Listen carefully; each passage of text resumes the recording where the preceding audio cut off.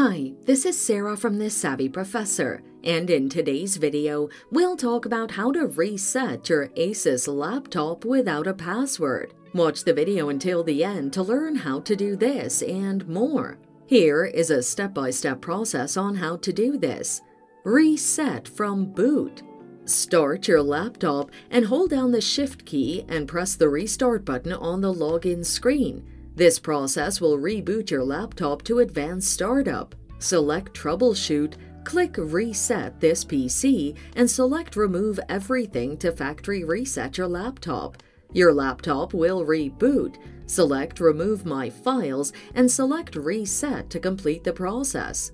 Reset using Windows installation media.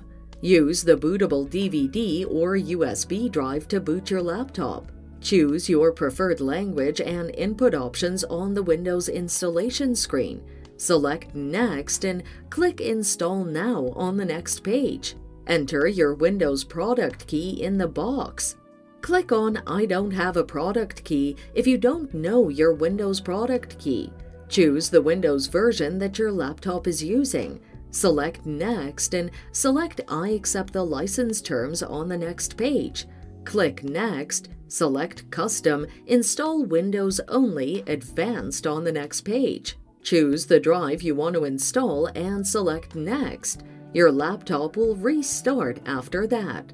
And there you have it. Follow these steps to reset your Asus laptop without a password. Thanks for watching. Till next time.